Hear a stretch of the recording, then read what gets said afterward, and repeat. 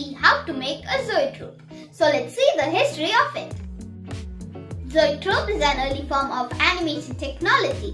In 1834, William George Horner invented Zoetrope, a rotating drum lined by a band of pictures that could be changed.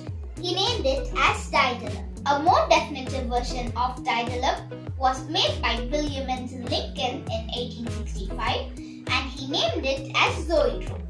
It was introduced as an optical toy in 1866 and became very successful. Let's go into the video.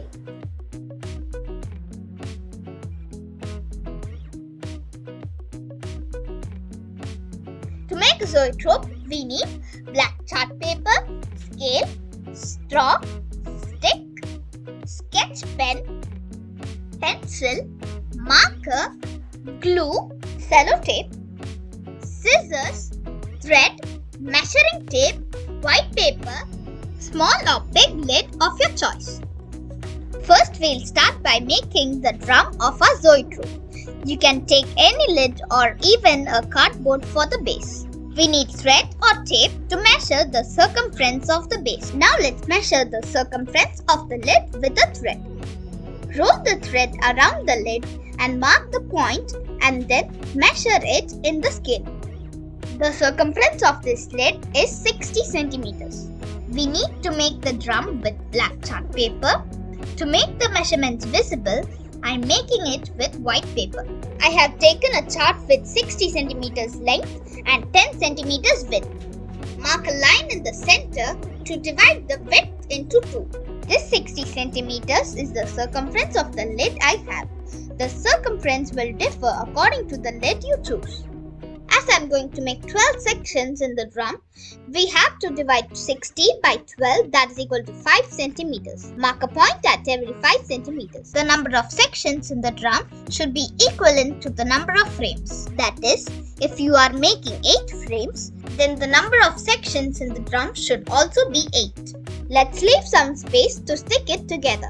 Now connect the marked points to the middle line. Once you have divided the sections, you have to do small slits which will help you to see the animation that happens. To make slits, mark a point at 2 mm from the marked line. Then join the newly marked point to the middle line.